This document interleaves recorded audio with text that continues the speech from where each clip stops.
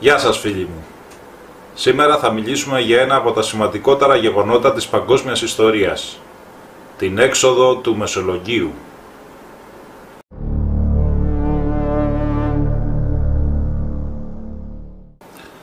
Την ηρωική έξοδο πραγματοποίησαν στρατιώτες αλλά και άμαχοι πολίτες της πόλης Μεσολογγίου, όταν όλα τα τρόφιμα είχαν εξαντληθεί και όλες οι ελπίδες για άμυνα απέναντι στους Τουρκο-Αιγυπτίους είχαν χαθεί πλέον.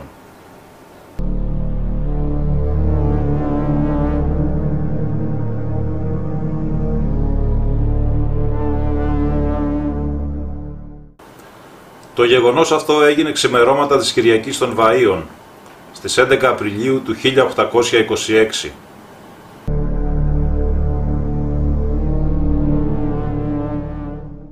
Το Μεσολόγγι είχε κρατηθεί όρθιο για έναν ολόκληρο χρόνο, παρά την ασφικτική πίεση από ξηρά και θάλασσα των τουρκο-αιγυπτιακών στρατευμάτων.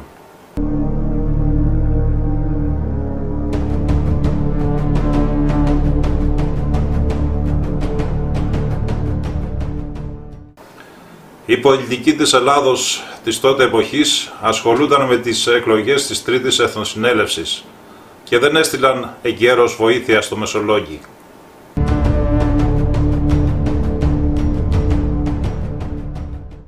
Όταν αποφάσισαν να στείλουν βοήθεια ήταν πλέον αργά. Ο Ιμπραήμ είχε καταλάβει όλες τις στρατηγικές νησίδες της λιμνοθάλασσας. Έτσι ο Ανδρέας Μιαούλης, που τους πρώτους μήνες έφερνε τρόφιμα από τη θάλασσα, δεν μπορούσε πλέον να σπάσει τον τουρκο-αιγυπτιακό κλειό.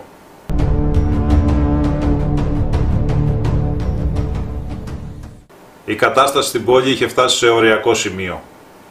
Οι πολιορκούμενοι, άμαχοι, γυναίκες, παιδιά, γέροντες, έτρωγαν ό,τι μπορούσαν να βρουν πλέον. Ακόμα και ποντίκια, γάτες και τα φύκια του Μεσολογγίου. Υπάρχουν ακόμα και αναφορές για περιστατικά ανθρωποφαγίας.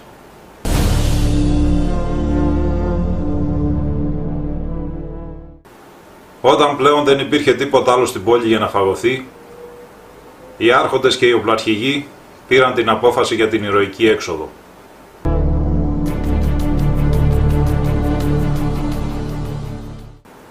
Το σχέδιο της εξόδου ήταν άριστο, αλλά ο Ιμπραήμ το έμαθε από κάποιον προδότη.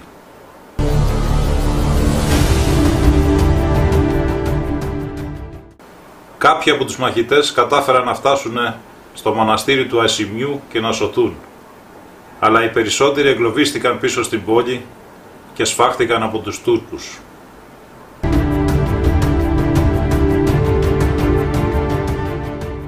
Τελευταίες πράξεις θυσίας, η ανατείναξη της πυρηδαποθήκης από τον Χρήστο Καψάλη και του ανεμόμυλου από τον Μητροπολίτη Ρωγών Ιωσήφ.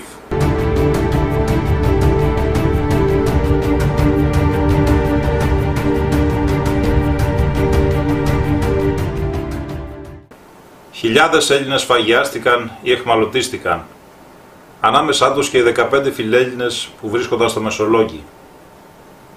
1500 κατάφεραν να σωθούν, αλλά και από την αντίπαλη πλευρά υπήρξαν μεγάλες απώλειες. Υπολογίζονται γύρω στους 4.000 νεκρούς.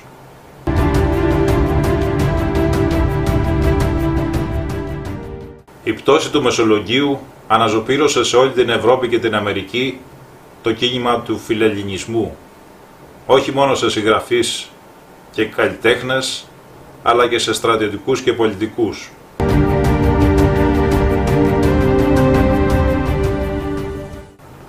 «18 μήνες μετά, οι στόλοι των μεγάλων δυνάμεων βοήθησαν να εδραιωθεί η ελληνική ανεξαρτησία με την αυμαχία στο Ναβαρίνο.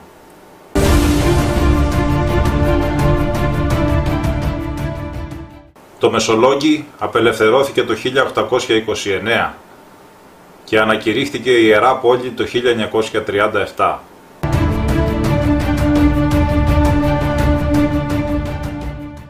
Ο κήπος των Ηρώων είναι μία έκταση 14 σχεδόν στρεμμάτων, όπου είναι θαμμένοι οι μαχητές της εξόδου.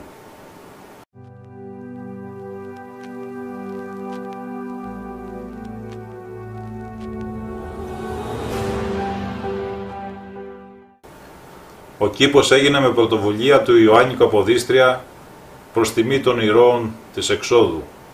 Ολοκληρώθηκε από τον βασιλιά Όθωνα.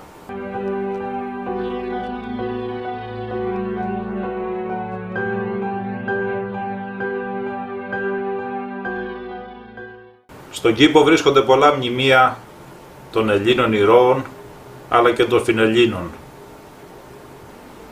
Από αυτά τα μνημεία ξεχωρίζει ο τύμβος, όπου μέσα βρίσκονται τα οστά των ηρώων. Πάνω του υπάρχει ένα λιοντάρι που χάρισε ο βασιλιάς Όθωνας.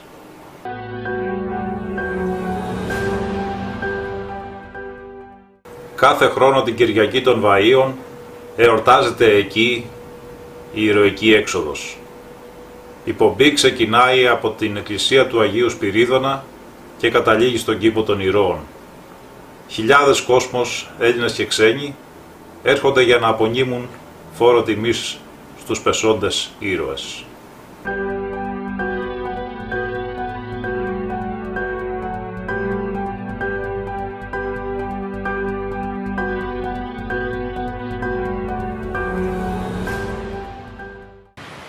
Λοιπόν, και εδώ είμαστε σε ένα από τα πιο ιστορικά προσκυνήματα της Ελλάδος, στον κήπο των Ηρώων του Μεσολογγίου.